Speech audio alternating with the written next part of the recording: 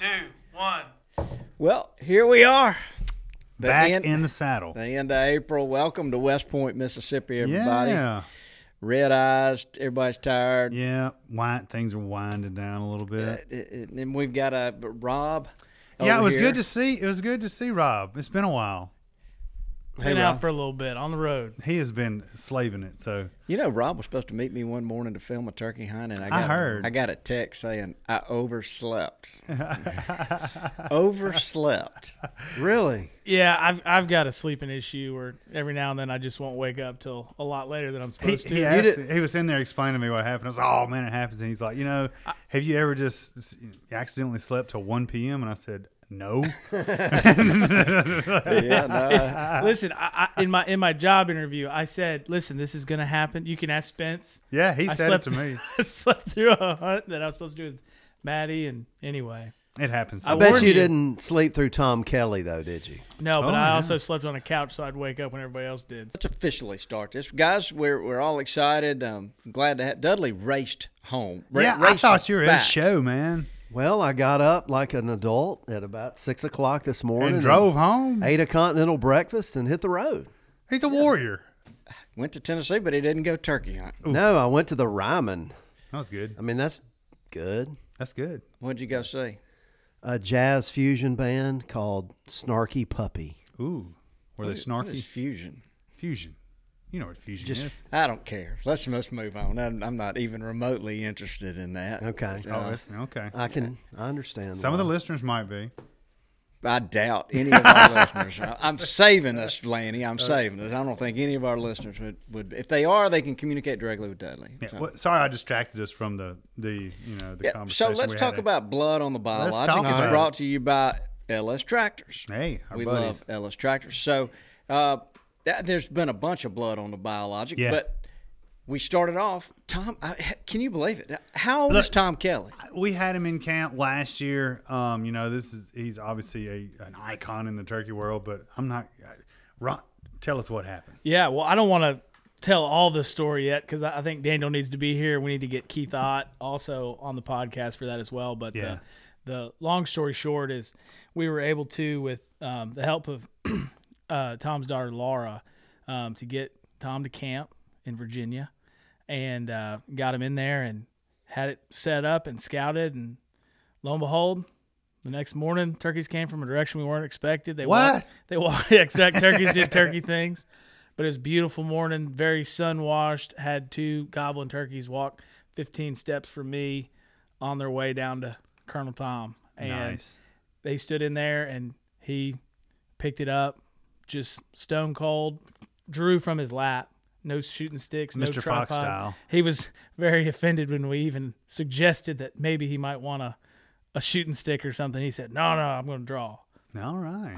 And he drew, and just the barrel, it never wavered. He picked it up, shot it, and it was electric. There were man tears shed, and it was very exciting. And but it was very special to be there for a moment when in a 24-hour period when every breath felt significant.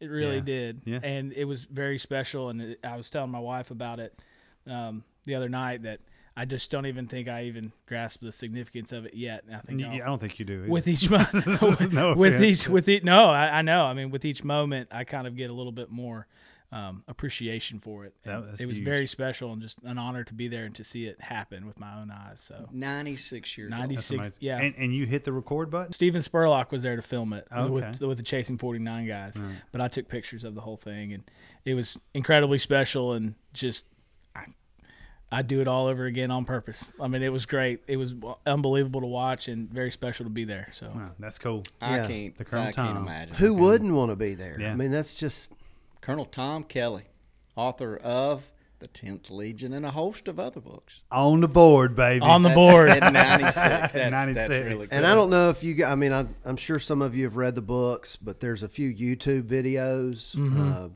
and they will bring tears to your eyes. And if you've never had chill bumps before, go watch a couple of those videos. Well, the books do the same. Yeah, it was incredible. Something I'll never ever forget. And like I said, just an honor to be there. But to stand there, to listen to his stories at the night before at dinner, to to see the same fire in his eyes, that he's had since he was younger, maybe more, just incredibly special. So congrats to Tom Kelly, Keith Ott, and Kyle for putting that together with Daniel, and it was just awesome. Big deal. Thank you, Laura, for your trust. Can we get some horns on that? Yeah, we ought to get some horns on that one for sure. Richie, there he is, Richie. Here we go. So, what else have you guys got as far as blood and the biologic? I got a couple, but I'll let y'all go first. Go ahead, Bob. Well, so thank you. So, look, last week we had Dr. Mike Chamberlain. And he has reported he's in South Dakota and Nebraska, and he's sent in. He's on the road, So man. he's killed a couple of birds on the road. So good for him. That was good. We didn't fling any, it didn't last, I should say, and that'll be a story that he can tell at some point. But had a long weekend. Yeah.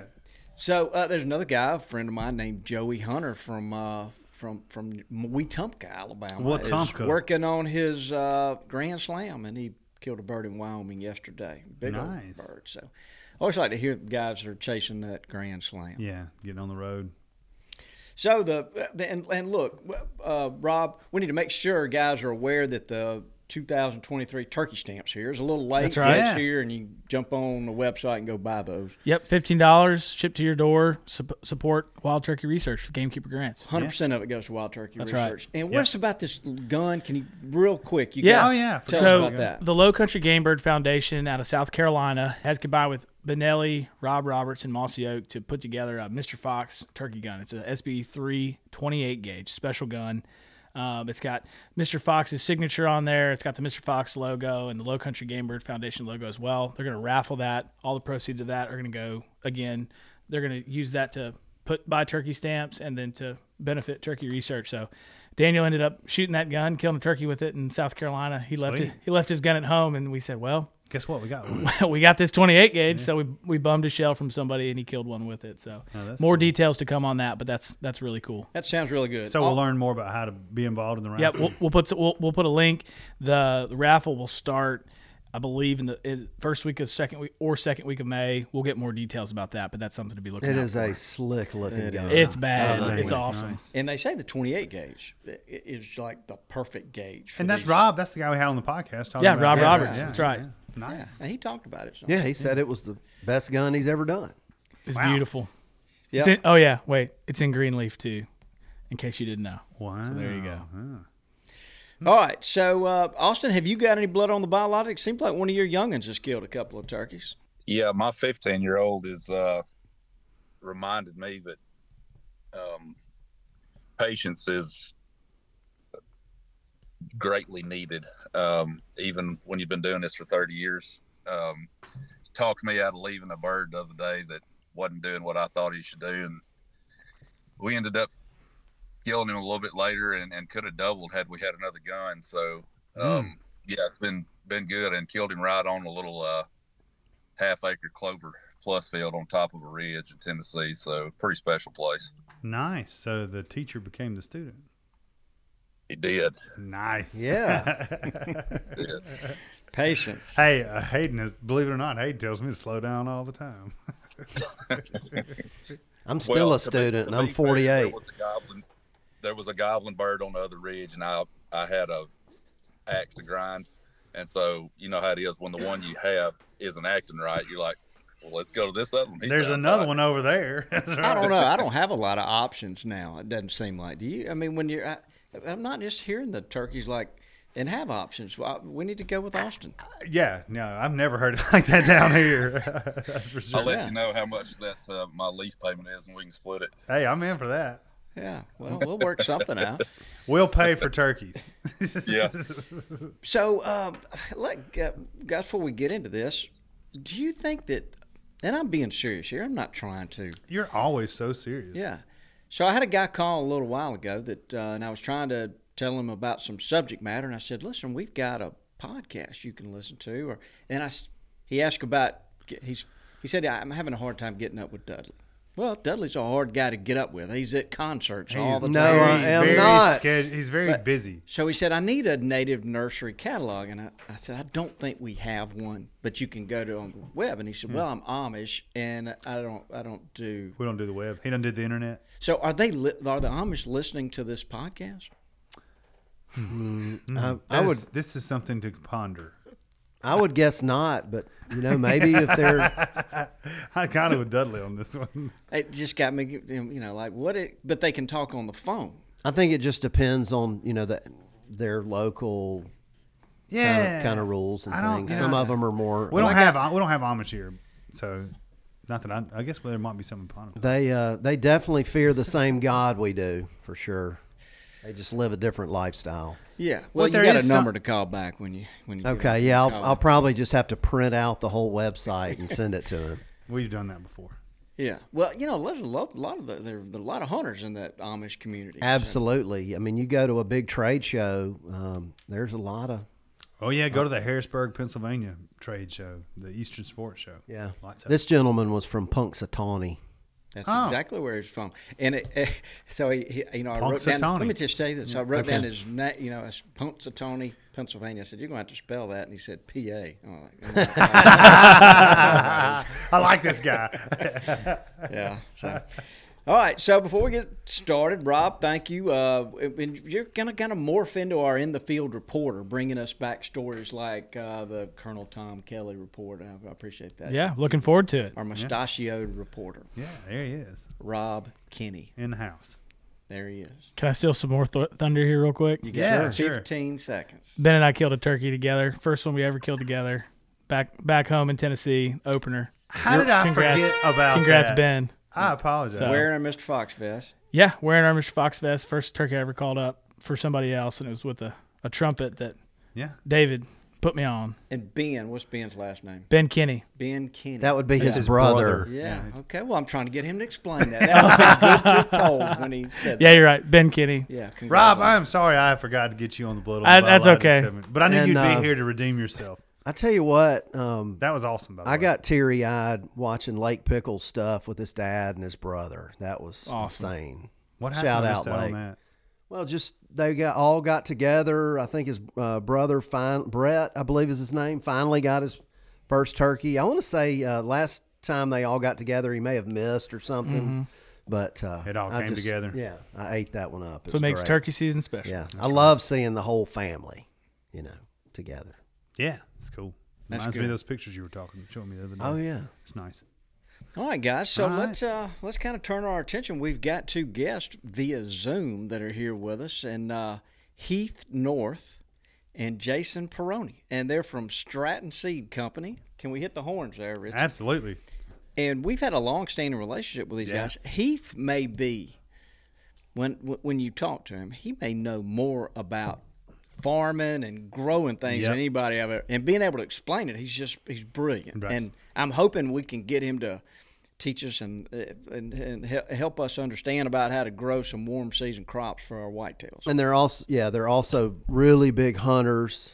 They know what they're doing. So you combine that knowledge of soybeans and ag crop and soil chemistry with great woodsmen. Get good stuff. That's how you get good stuff. So Heath, we're glad to have you. Are you there? Yeah, we are here. Appreciate you guys letting us participate today, but hope you didn't oversell it for us. Those were some mighty kind words, I believe, to start this thing off with. So appreciate that. We're just glad. Sure. I think you guys were at the Snarky Puppy concert last night too. Oh my gosh! we had some kind of puppy concert. I'm not sure, but we participated somehow. We'll put it that way. Well, I'm glad to know you guys over there with your sleeves rolled up and are working, because right now it's probably a busy time for anybody in the ag seed business for sure. It is. We both are kind of jealous of listening to all y'all's hunting stories right now, because we've kind of been stuck in the saddle over here for a month or two now, just getting things prepped and ready and getting out. But we're hopeful to participate before it's said and done with. So that flat ground, all those big ag fields. Do y'all have many turkeys over there where y'all are? We really don't have a lot right here. You get into the western part of the state, get to more of that mountainous range, or what we would call mountainous range, the trees, whatnot. We get into a few, but it's pretty barren here on the prairie for sure. I never have understood that. I mean, Arkansas just seems like it'd be loaded with them. I don't know. I bet that Crowley's Ridge has got some turkeys on it. Got to. It's got some deer on it. Yeah, For sure. Crowley's Ridge is neat. You know, we have what's called the thick loess region, which is just due east of the Mississippi Delta. And gajillions of years ago, it was formed from dust in the air that landed.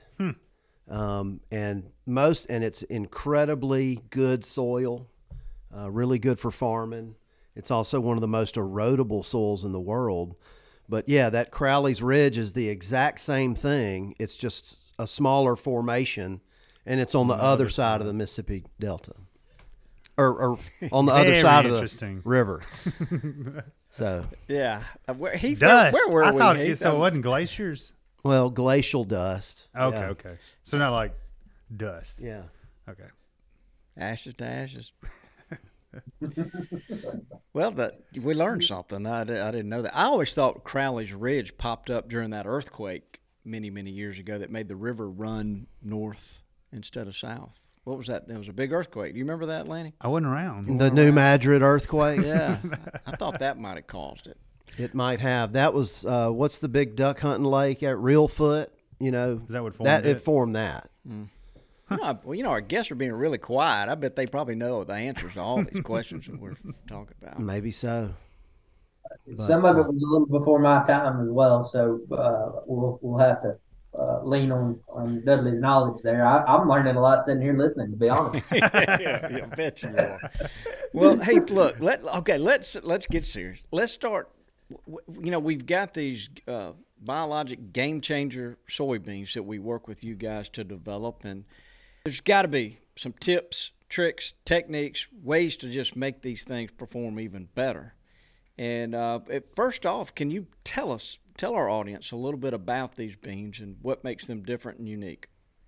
Sure. So biologic game changers that we're promoting are a Roundup Ready 1 or glyphosate tolerant soybean. So from a herbicide aspect, that gives us lots of options to have a real nice, clean plot.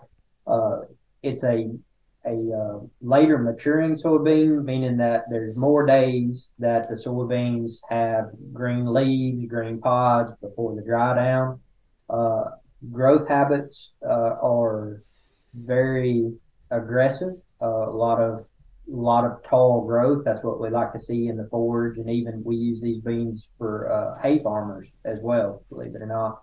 But it's just a really adapted bean that can fit. We moved from Wisconsin down to Florida with these things, and have had good results from nearly everyone we talked with the soybeans. Soybeans are just so adapted to their situations. It makes it a little easier in some circumstances. The seed's a little bigger, a little easier to get up out of the ground. It's an overall good plant, good seed for wildlife.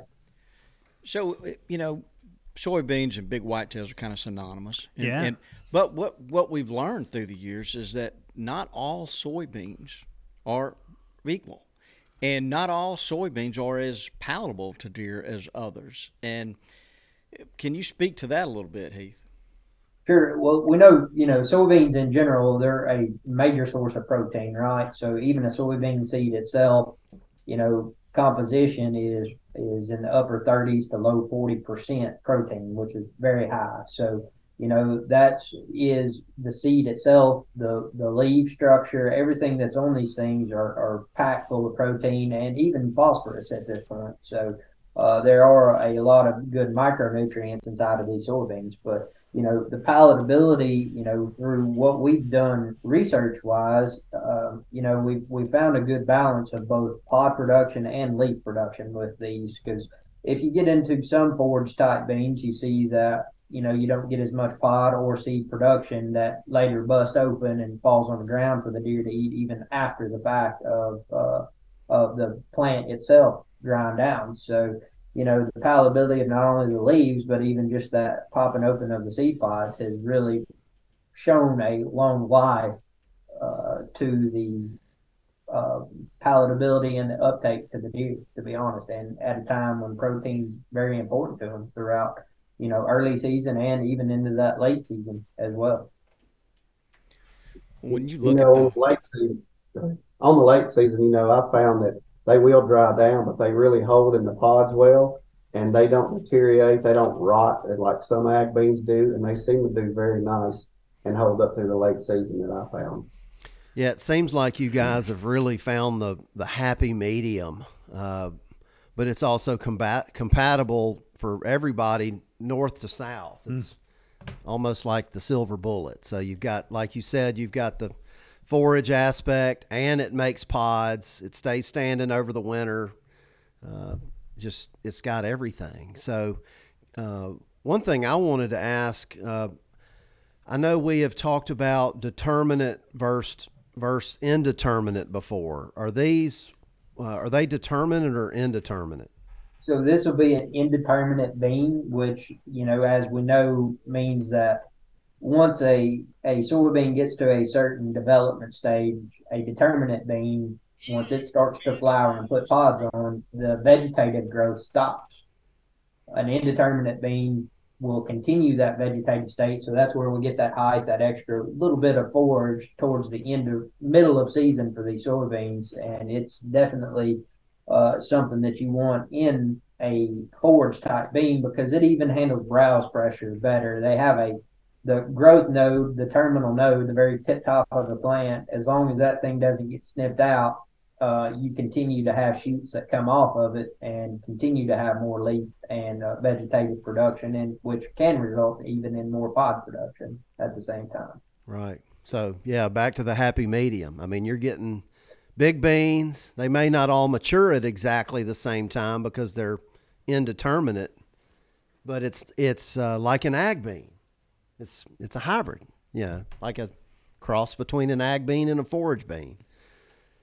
So, home run. That was one of the things I wanted to try to understand was that determinate versus indeterminate. It's a good explanation there. So Heath, in your experience, is there a minimum size plot for growing soybeans? That's a tough question for sure, and you guys probably have as much experience with it as what we do. We try to gear everything at a minimum towards an acre, but it all depends on your browse pressure in itself. I mean, there's some places where your deer density is so high, like I said, if they were to eat that terminal node out, you're unfortunately done with the soybeans. So, if you can get to an acre, a couple acres, 2-3 acres, it really all depends on your deer density, to be honest. It's difficult to finite a minimum plot. I think you need to have some kind of correlation to your deer population, to be honest.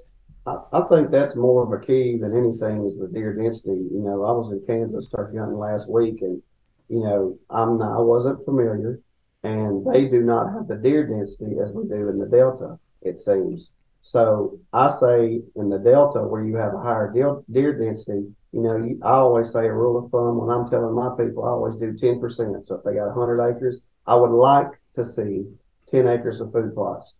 No, they can't always do that, but as close as they can to it, that's fine. But up in Kansas, where the deer density is in the high, you could get away with 2, 3, 4%, something like that. It's really more on your deer density to me than anything.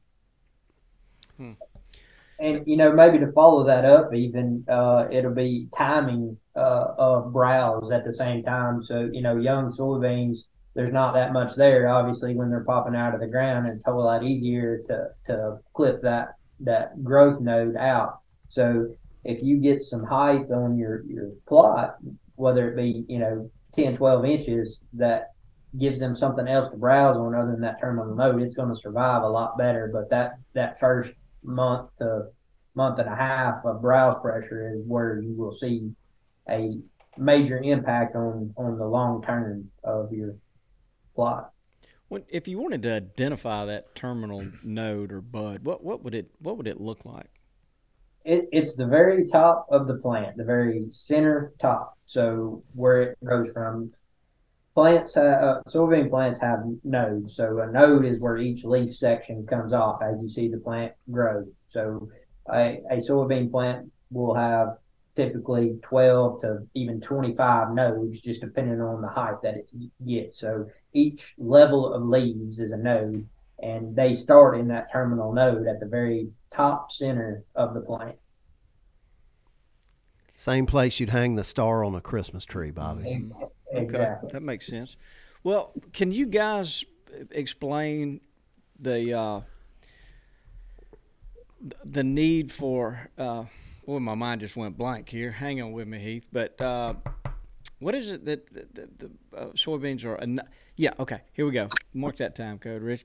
So, Heath, can you guys explain inoculants and whether a food plot guy needs them or not? It can go either way, to be honest.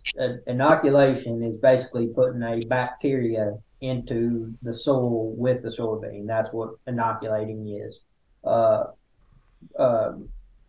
Those bacteria are what actually form on the roots to make nodules. So if you were to pull a soybean plant up and you see little white balls on the root system, those are called nodulations. And those nodulations are what help the plant pull nitrogen from the air to feed the plant.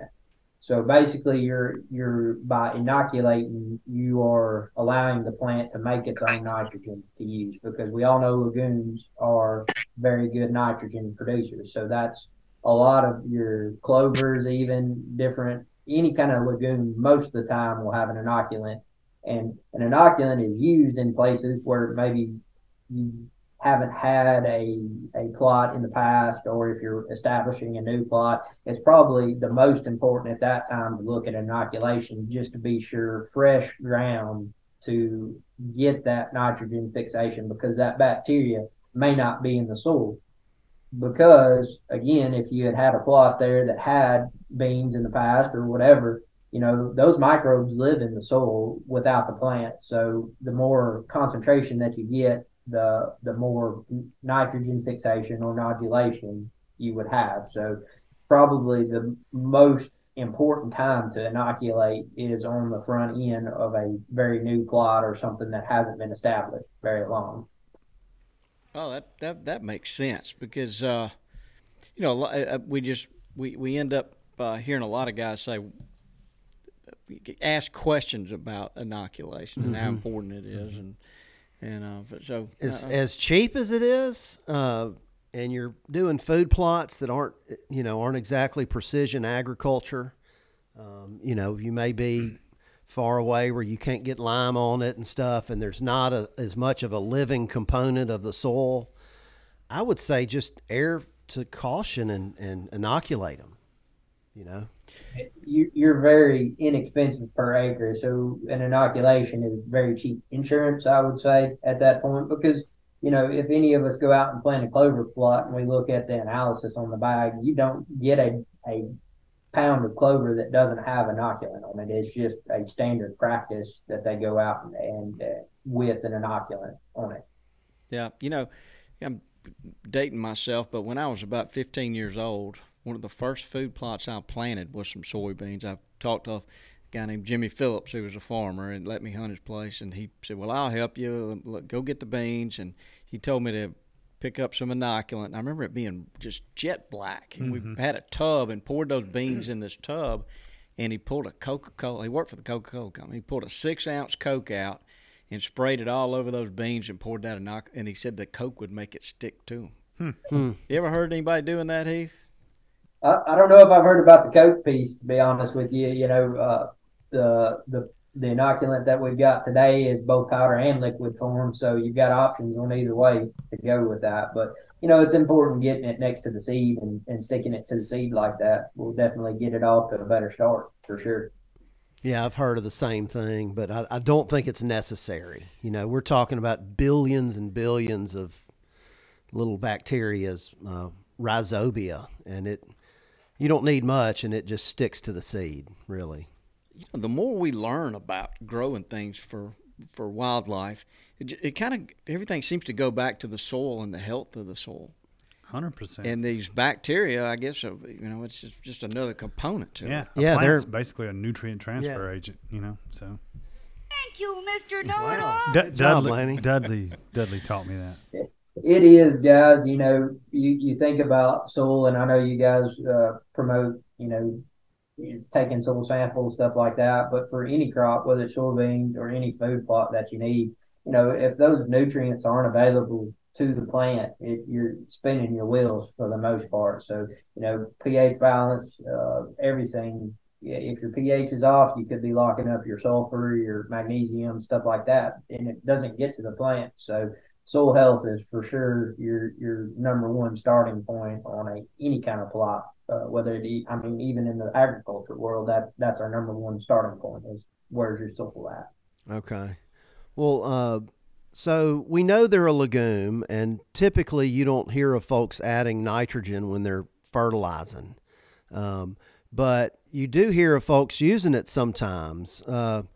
And I guess the theory behind that is, before the plant is able to nodulate and fix its own nitrogen, would it hurt just to have a pinch of nitrogen in the mix to get the plants up and running a little quicker? I know people say it may cause weed problems, but this is we can take care of the weeds now with these soybeans. So what are your thoughts on that, guys? A good starter fertilizer, but your phosphorus and your potassium are probably the most important to soybeans because of that. But as a starter, a simple triple 13 or triple 19, something like that, just to really get it a boost is not going to hurt. You're not going to hurt the soybean by putting nitrogen out.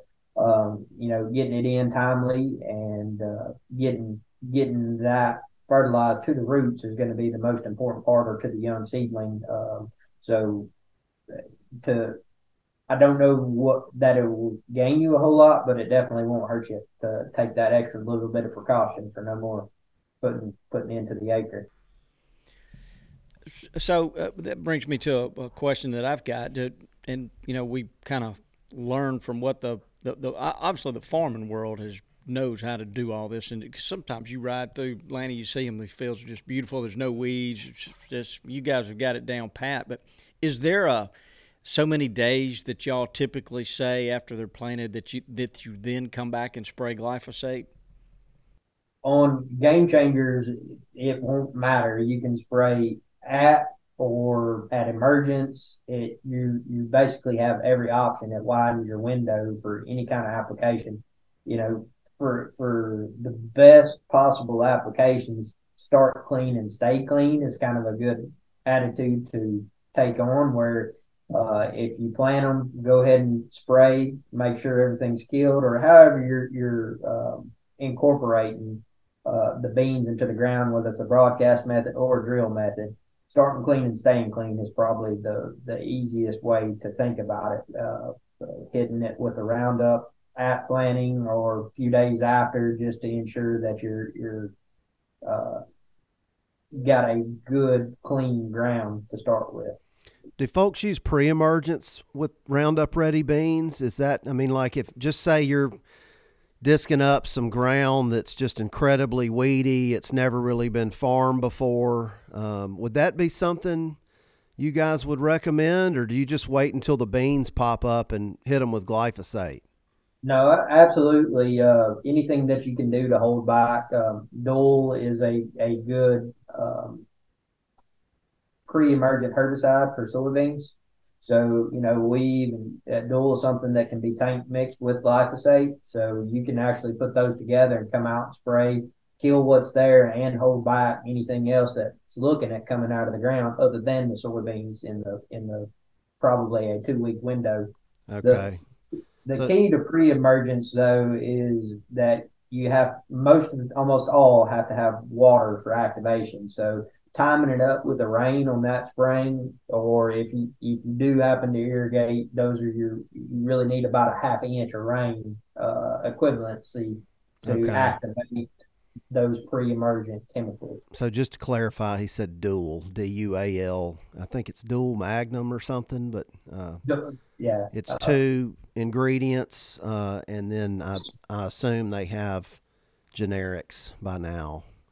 Yeah, believe metolachlor would be your active ingredient. So goes by many trade names out there, but that's a pretty common older chemistry that's available for pre-emergence on soybeans. Okay. So, Austin, we don't want to lose you here in the conversation. Have you got anything to add so far to what we've been talking about? Well, one thing I wanted to ask Heath and his guys were, if they had any suggestions on that first spraying, because I get asked about that a lot, and I've never had any bad experiences with any of our soybeans being sprayed too early. But that's always a fear in the back of a lot of people's mind, is that their Roundup their glyphosate is going to get put out too early and potentially injure a plant. I did want to ask Heath and them, when they're really dialing in those soybeans, have y'all found a ideal temperature that they like to be planted at versus other ag beans, or are they all in that, once we get in that 60-65 degree range, as long as you're not going to get a cold rain on them, or is 60 warm enough? 60 is probably the ideal temperature to start at. Soybeans can germinate even in down to 50 degrees. So if you happen to get that cold snap after the fact, for the most part, you'll be okay. Obviously the warmer that it is, there's growing degree units, basically heat units that a soybean needs to be able to germinate and emerge. But even in those colder temperatures, it still can get those. It just may take longer. So in the summertime, we may see, or in late spring after the soil's already warmed up, I've personally put plots out in the morning and gone back in the afternoon, and the seed is already imbibed, and imbibed meaning taking in its water that it needs inside the seed coat to sprout, germinate. But even in that afternoon, after roughly 12 hours, it's already done that and actually starting to peg out with a small root system. But the flip side to that is I've planted my ag beans already, and I've planted them roughly a week and a half ago and have yet to see emergence yet. But soybeans can stay in the ground in cooler temperatures for 3 to 4 weeks potentially and still germinate. So, to answer your question, it's hard to determine that opportune plant time right now, especially with the weather patterns we've been having. But, a rule of thumb we've always gone to in our area here in southeast Arkansas is usually around Easter is what we shoot for, because in times we've gotten snow at Easter, and in times we've been at 85 degrees at Easter. So it's just kind of, crapshoot really at that point. But nervous, Landy. I mean, I'd be really getting nervous. It's a week and a half for me, and I'm nervous. But you got just like farming, food plotting is somewhat of a gut wrenching feeling sometimes when you work so hard and 2 weeks later you still see no results at that point. But, you realize we you all gotta work hard again. To piggyback on Austin's question, about the spraying, a lot of my customers ask me, once you put the dual down in Roundup, how long will that hold the weeds roughly? And then how late can they spray Roundup that will not affect pod production on those beans? Dual has an application window, or Metulachlor will have on the bottle to kind of help you understand when the intervals of spraying are. But each time it rains, that chemical reactivates. So that's why I say it's important not only to get it out before rain, but at that Easter time frame when we're still catching spring rain. So each time that we get a rain, that chemical reactivates, and 2 to 3 weeks later you still have some active chemicals on the ground that's helping control these things. But all you're trying to do is get the canopy, and with the seed population that we put out, 40 to 50 pounds per acre, that compared to an ag system, that's a very high seed population. But that's what we want with these soybeans, to get them up, get them canopied, and hopefully not have to make that late application of glyphosate, but it's there if you need it. Anything you do with glyphosate, you want to do prior to flowering, because that's really when you start seeing it dinging and hurting your pod production. So you've got a really wide window, but by the time you get to that flowering system, flowering time of the plant, you should be at a level where your canopy is shading out your ground, shouldn't have any major weed issues coming on at that point. Hey, Austin, is it? Have you had any experience? I know you have. Can you speak to spraying the glyphosate, but adding like our mean green fertilizer in there as well, and the success you've had with that? Yeah, for sure. So, it's, even with these beans a couple of years ago, I'm a huge herbicide junkie, and trying to make sure that when, you're taking the time, the effort, and the money to go out and spray a crop, to do it right, so that not only do you get a successful turnout, but we also don't want to be out there just dinging weeds up and not thoroughly killing them. So the mean green is our water soluble fertilizer for listeners that may not know. And it also has a micronutrient package in it. So I think it can be a really big bump to the soybeans during that growing period, especially if they get a little stressed out later in the summer when the rainfall starts to drop off a little bit. Under the right conditions, I prefer later in the evening myself. That's just personal preference. If you're going to go back in and clean the beans up a little bit more with some glyphosate, to mix in a foliar herbicide or a foliar fertilizer that is going to feed those soybeans directly through the leaves, even if there's not a real quick upcoming rain.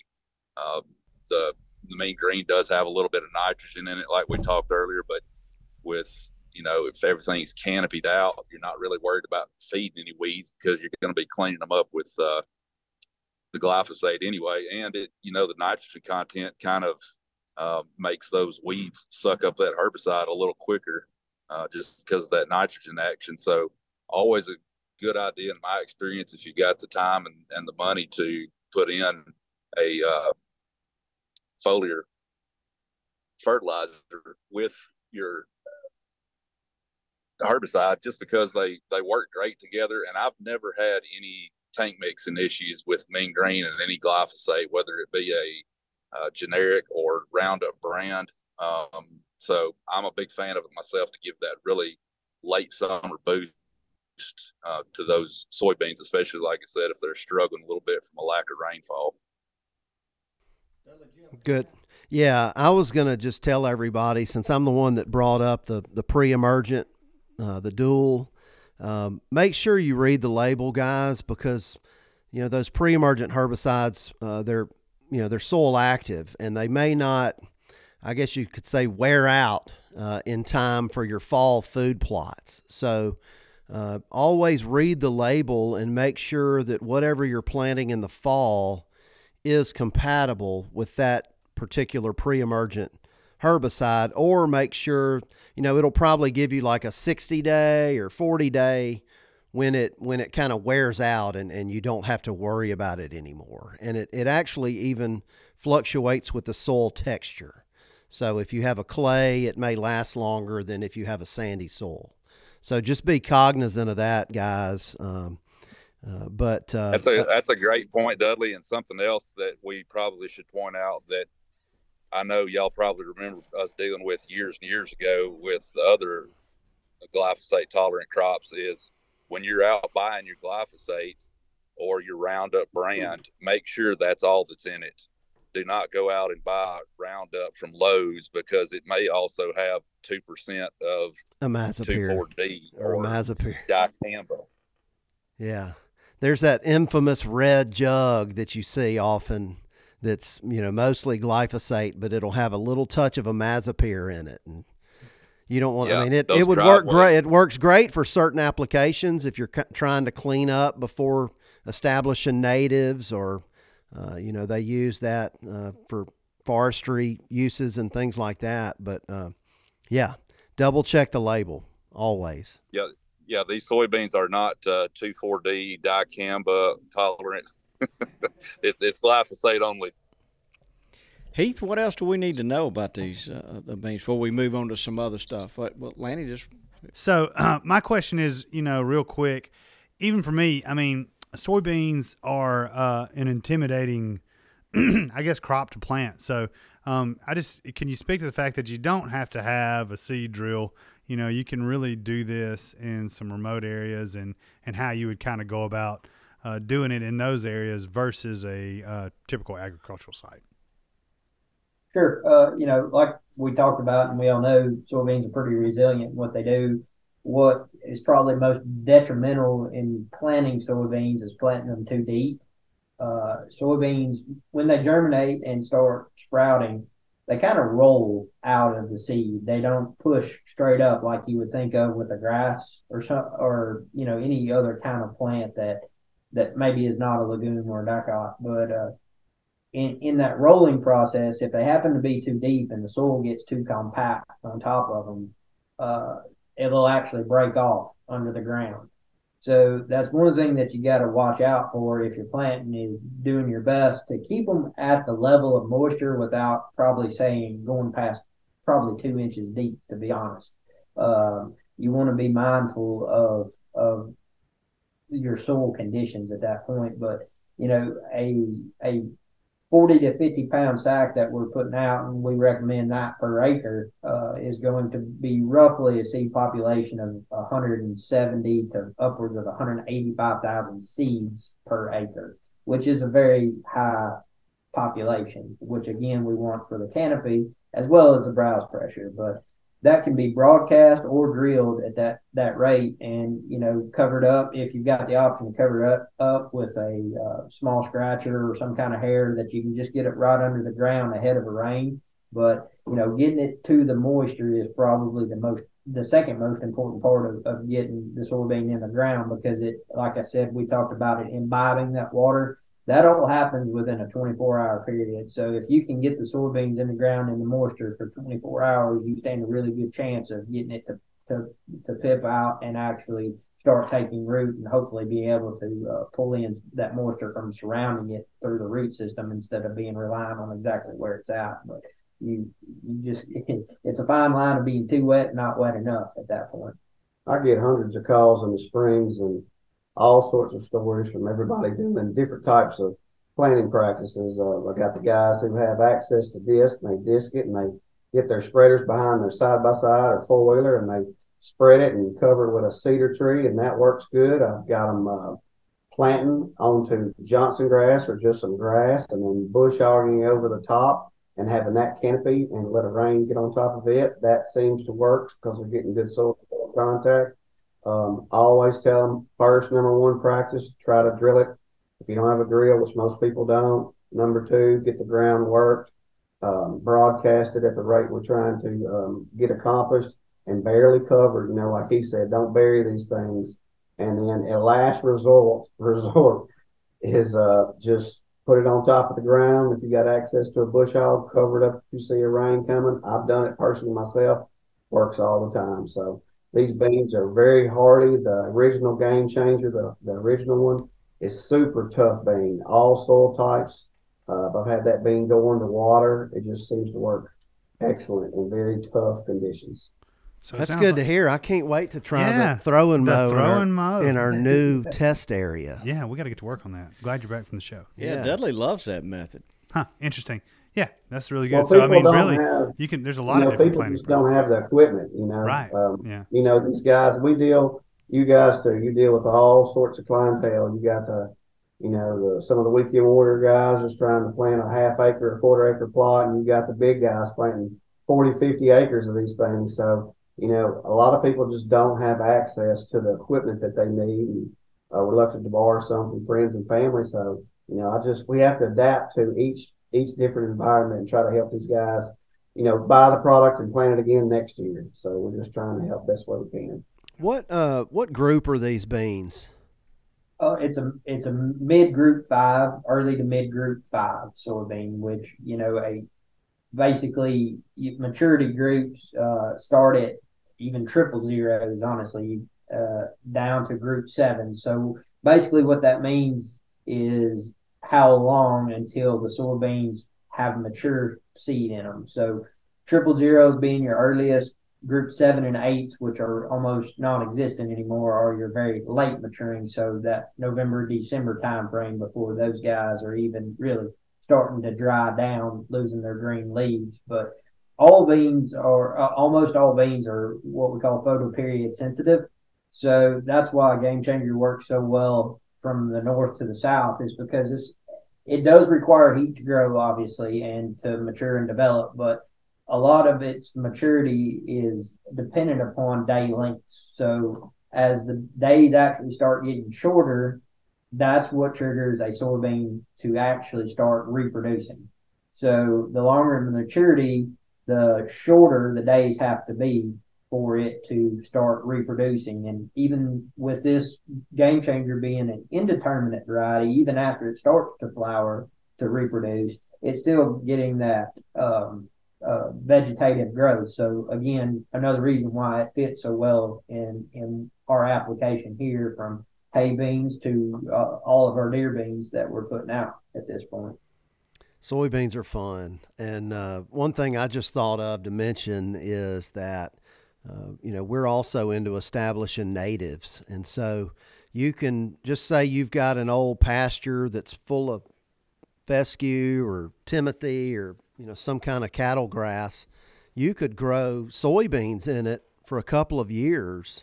And with that, Roundup resistance, you can get rid of a whole bunch of unwanted stuff. And then that next year, you can go in with native grasses. And it's a lot easier to get them established because you've been spending a couple of years with a Roundup ready crop, getting all that. Another great thing about it too, with soybeans and the Game Changer actually maturing out in our part of the world, probably the late September, early October time frame, is we still have time to actually get in, and we promote and have seen it done several times, where if you've got a grain crop that you're wanting to put, or a grain plot that you're wanting to put in for the fall, you can actually overseed the Game Changer soybeans with your fall food plot. And once those beans mature and the leaves dry and fall off, you actually have soil contact with those soybean leaves setting over the top. And once you get a rain, you've actually got your fall food plot coming up in the middle of your soybeans. That's awesome. So you've got dry beans for them to eat on, foot, 2 foot, 3 foot off the ground. And then you got all kinds of good green stuff underneath it. A buffet. Yeah, that's an awesome. Heck yeah. Well, when I think about soybeans. Oh, here we go. We're talking about the big deer on the wall. Hercules was grown up in that soybean world. So but hey, let's not leave this soybean topic completely. But we've also, we've had a lot of luck with like we call them protein peas, inoculate peas, mung bean, all that added together. Those are pretty easy to grow and nutritious as well. No doubt about it. There's a little ad running on social now that Mac, hollering at everybody, the deer season starts now, because it really does. You got to get these spring products in the ground, great protein sources for antler genesis. A lot of people do clover too. So, but as we all know, when you're growing them, right now is the time to grow them. I personally mixed the Game Changers with some cowpeas. And it negated, I started clean, but it did negate the late spraying. So I just sprayed a selector post to kill my grasses. But what it did, the soybeans were growing tall and the cowpeas vined up it. August, September, I was telling him about it, man. It just made a tangled mess of soybeans and peas, and it was awesome. Man, why hadn't we thought of that, Bobby? Well, we've kind of messed around with some similar stuff to that through the years. Yeah. We really have. Well, we're going to do that. Pro tip. Yeah, I'll tell you too, for what it's worth, we're trying to cultivate some of these crops here locally, seed production. We're in seed production as it is, and we ran a trial last year, and it caught me at the very tail end because we got a real early frost here one day that got me. But I was super impressed by planting lab this past year. Oh yeah. And you know how the drought was around here. And I'm telling you guys, this stuff was chest high on me, never been watered, planted the 1st of May, and just, beautiful plants. And again, like he said, Jason said, we came over the top with some glyphosate, beautiful clean plot, lots of forage. It was just a beautiful plot. But for what it's worth, from a drought tolerance, you've got the cowpeas, you've got the lab, but there's a lot of great options in the legumes out there for us to all be considering. For sure. Yeah. Our mix is predominantly cowpeas and mung beans, which is similar, but and we love lab. We've sold lab for a number we just of haven't years. been able to get it. Yes, it can be hard to get from time to time. Yeah. And you got any the production piece that gets it, guys, because like we talked about, they're also photoperiod sensitive, so you've got it like deep South Georgia, Florida is about the only place that you can really, and a lot of this even comes over from India, because that's where lab obviously originated from, was from India. But I mean, there's a lot of cool things that we're trying to pull together to go with these soybeans that I feel like we're going to have a pretty good thoroughfare as we move forward. Oh yeah. I want to recircle on, we were talking about, acreage or a percentage of your property that you need to plant, based on the population of deer. What are some tricks? We were actually looking at e-fences the other day and realized that they are pretty cost prohibitive these days. A lot more expensive than they used to be. And what are some tricks you could do, when the beans are coming up, that you might be able to keep your deer out for maybe a month or 5 or 6 weeks to get those beans up and going before they start hitting them? You spoke of Crowley's Ridge. I've got a customer over there, and they got high deer pressure. He did a little work, and he put up an electric fence. And he said those beans got chest tall. And he took it down, and the deer absolutely hammered them in September. But that's what he did, because he has high density, and I don't have big enough plot, he was saying. I've had several guys do that. I had some guys in southwest Arkansas, but particularly over in Crowley's Ridge. He said it worked great. So yeah, they do work great, and a lot of them are solar, and you can reuse them. But it's a lot of money to get into one of those things, and so for folks like me on a budget, I've had really good luck with that yard fertilizer called Milorganite. You can buy it just about anywhere. It's called Milorganite. It's actually made in Milwaukee, and so it's Milwaukee Organite. So I think they combine a lot of. Don't tell them what it really is. Okay. Well, it's a lot of. It's actually. Sewage treatment stuff that they sterilize, and it's also a lot of leftovers from the beer making process, I believe. Yeah. But it makes a little bitty pellet that you can get, and it does not smell good, but it's pathogen free. It's actually a fertilizer, but you don't really put enough out for it to be a fertilizer rate. You can put a bag or 2 per acre, and I've had good luck at it. Keeping the deer out but also 3-4 weeks. It's a slow release fertilizer too. It is, yeah. I actually put it in my yard. So, Dudley, how much was that stuff? Do you remember? I think it's about. It's been a couple years since I bought it, but I think it's $18-20 a bag. So maybe about $40 an acre to keep your deer out for 3 to 4 weeks. Works pretty good. Does it kind of reactivate, re-smell after rain when you've seen it at that point? That's one of the problems. Rain can slow, make it not last as long. Right. But I've heard, and I've not seen it done, but we hear that cayenne pepper has had that ability where you can put it in a liquid form and spray over the top, but the need to reapply after every rain can get cumbersome after a little while. I've had pretty good results using it, like just around the radius, so you don't actually have to treat the whole plot, just the edge. We started using it. We fertilize our trees with it to keep the deer from eating all the seed before we get it. That's how we started using it. Yeah, we put it underneath our seed trees when we're trying to collect seed. So anyway, if anybody wants to give that a shot, give it a shot.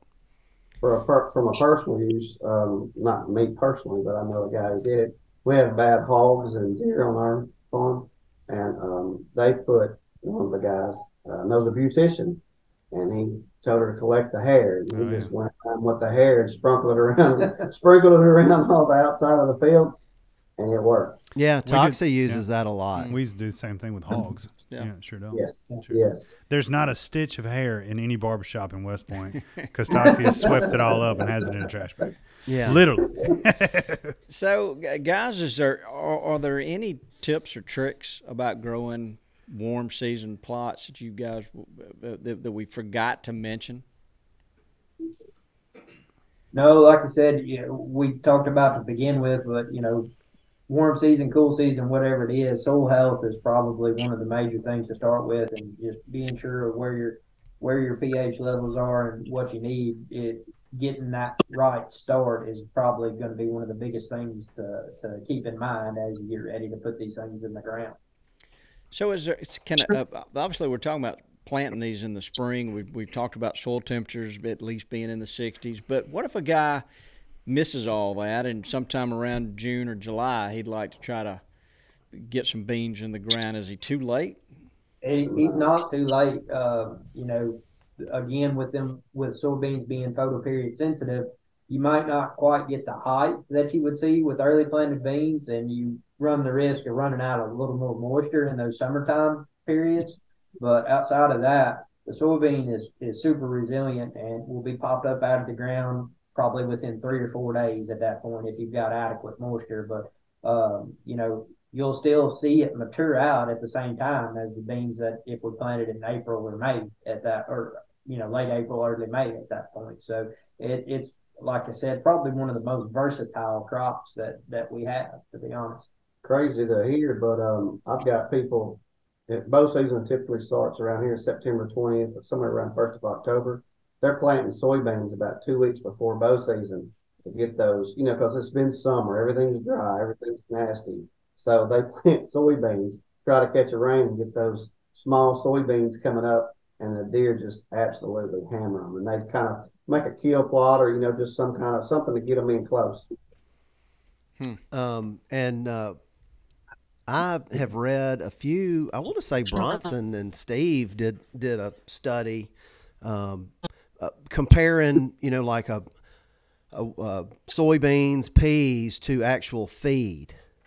And so if you're into comparing costs and getting the most protein per dollar, there's a few studies out there that you can look at, or you can really just do the math yourself. If you're heavy on feeding deer, I would encourage you to do some price comparison. Mm-hmm. I think you'll find out that growing something is much more economical than feeding. And I think healthier. Oh yeah, all around, and we don't have that concentrated feeding in one area. It's really good. And the healthier the milk is, the healthier the baby is. And I know Austin has talked about this. Though the health of that doe and the health of that fawn will allow that fawn to express its full genetic potential earlier if it's healthier in life. Yes. So Heath, we had Bronson Strickland was on here a year or so ago and talking about a doe with 2 fawns and her calorie need per day just blew our mind. Would you care to just take a guess at how many calories she needs a day to nurse 2 fawns? I wouldn't even know where to guess at. Would it shock you if I said 20,000 calories a day? Mm-hmm. Wow. Yeah. I was going to guess 10, to be honest, but I couldn't imagine taking in 20,000. That is crazy. I'm not a calorie counter, but what are humans? What are they supposed to eat a day? I think I'm about 3,000 or 4,000 myself. But I think it's 2,000. That's incredible. So 10 times what a human would need. Yeah, that's a lot. Well, so look, guys, we've really enjoyed having y'all on. Is there something else, anything else that you guys wanted to mention or talk about? Before we're going to turn it over to Dudley and let him ask you a few questions. Let him rip. We appreciate you guys taking some time with us and letting us participate today, because we learned just as much from Dudley as what you guys probably learned from us, to be honest. Yeah, Dud. He's fun to listen to, that's for sure. Well, at this part, do we have any Ask Dudleys, or do we have any rapid fires? No, we talked about that when I was on the way here. He was at the show. He didn't have time to do I thought rapid you said fire. you were going to try to come up with a few, though. So, well, we have this segment called Rapid Fire, and it's brought to you by our friends at Springfield Armory, and we're not going to do it today. But we do have a trivia question that our mustachioed friend Rob is going to ask you. And look, if you get y'all can collaborate. If you get this question right, one of our listeners who's left us a review wins a pair of Leopold sunglasses. I thought we only had one pair of those. We have 4 pairs of them. Four pairs. If y'all get it wrong, the listener wins a pallet of Game Changer soybeans. Hold up now. We got some orders to ship. It'll ship from their warehouse. Oh, okay. I don't know. I think they might want to get this one wrong. All right. Okay, so here we go. So the question is, the Algonquin. Who are we playing for? The Algonquin. Oh, I'm sorry. Here we go. We're playing for a guy. I'm new here. He's been on the road. Yeah. Man. Okay, so this is for wildlife with a 7 at the end of it. So the question is, the Algonquin-speaking Indians of the Ohio Valley referred to the area where the state is now as Arkansas, meaning what? Ooh. If you don't know, we'll throw out some multiple choice questions. I do not know. Okay, here you go. Multiple choice is A, land of the wild pig, B, dismal swamp, C, the south wind, or D, flaming eagle. What about E, shoots ducks off water? Or the land of the he who water swats. Yeah. Go with the. It may relate somewhat to your name.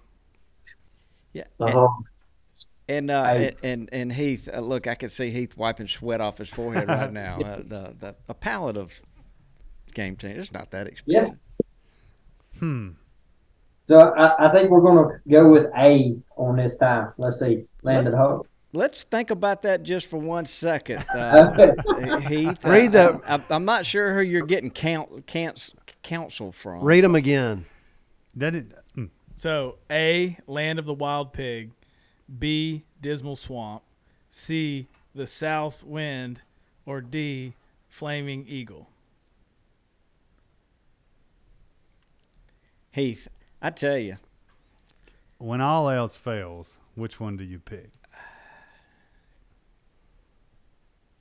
What gets degrees? C's. Boom! There it is. The south wind. The south wind. That's an odd name. It is. Can you explain that, Ron? Well, I think in Quapaw, it's like land of the downriver people. Well, we asked about what Indian tribe. It was a very specific Indian tribe. The Algonquins. Algonquins, my and bad. thus concludes my knowledge of Algonquins. the Algonquin Indians. I like your tip, Rob. Gets degrees. Well, Wildlife 7, if you'll get in touch with us, we got a pair of Leopold sunglasses for you. And Heath, you might need to do a little preparation for this thing next time. He thought he was talking about beans, not indigenous people names. Well, I'm gonna tell you, and Heath, he knows planting. He knows agriculture, and he's a good guy to have on our team to be able to ask questions to and whatnot. But and we got a fresh crop of Game Changer beans in today, so just anybody listening that's ordered, they're shipping out, coming at you. Spring protein peas back here too. It's time. I'm gonna take one of these guys' tip. Get a bag of each, mix it up, do it to it. But don't spray it. You can't spray it with glyphosate if you do that. But don't spray it. Because you would have sprayed it. I would have sprayed it. Yeah, you sure would. What happened to my peas, Bobby? Yeah. So do we have anything else that we need to cover? No, start thinking about deer season now. Get spring crops in the ground, whether you're doing clover, soybeans, spring protein peas, whatever you're doing. It's time to start thinking about it and making those preparations and make it for a good deer season. Yeah, if you have a ferminator, that's the perfect way to plant all this stuff. And I'm hearing a lot of guys that, like in a club, they'll raise money and get one, and then they'll share it with neighboring clubs and whatnot. That's and smart. look, check your local FSA and US NRCS offices, a lot of them have drills you can rent or borrow. So They do. That's a good tip. Lots of stuff out there. If you got a LS tractor. So, well, look, we really appreciate it. Heath, we always enjoy having you on. Y'all come by and see us sometime. We'll take y'all to lunch. Absolutely. Bobby's got it. Appreciate it, fellas. Thank y'all. Yeah. Lanny, we always learn something. Every time. I'm a big fan of these spring and summer food plots. 100%. And what I've seen and just, my messing around with it, but if you can keep the deer kind of trained to come into an area, it's a good thing. And you see these pregnant does showing up, you see them drag those babies in there at the end of the summer, and then you transition that plot over into a cool season plot, and they just continue to use and it. you got your camera on one corner, and you're seeing all these bachelor bucks walking around eating your beans and stuff. It just gets you a lot more excited. It seems in summer too, they'll almost bed down in them. They just lay down and just wake up and eat. Yeah. They don't do that much in the fall. They do sometimes, but you see it a lot in the spring. Taking care of your deer herd, it's just so important. No doubt about it. And fun. And then That's this right. is such a nutritious planning. Yeah. In the summertime, and it really is. And I tell you what, like y'all both have young boys. Yes. It's a great way to get them out there and teach them about growing stuff. Absolutely. It sure is. All right. Well, I'm looking around. Is there anything else we need to do? I'm guessing we've about covered it. Yeah, just don't forget to check the show notes. We're going to put lots of links to our partners, but also we'll have stuff in there, just additional information, recipes, all kinds of other stuff. So make sure you're checking the show notes. Yeah. Hey, proud to have you back on the set there, buddy. Appreciate it. Yeah. Good to be here. That's Rob McKinney, our mustachioed in the field report. He's developing kind of a handlebar over there. I mean, the thing's getting pretty serious. Do they ever change, or are they just going to keep on this mustache thing? I don't know. My wife has opinions. Is it a walrus mustache? Does your wife like the mustache? Well, she does. She does. It gets in the way, So I think the reason we pick on you so much, Rob, is because we like you. Oh yeah. Well, I appreciate it. I'm glad to be here. If nobody's picking on you around here, you're in She says I trouble. always look disappointed all the time, though. So with your mustache. Yeah. Well, Richie, can you play us out with some snarky puppy? Oh my God! Oh, we got some. Yeah. Well. All right, turn it up. Why don't you say goodbye, Dudley? That is not goodbye. Goodbye, Dudley. Get us out of here, Richie. that's awesome. Thank you, Heath. We appreciate it.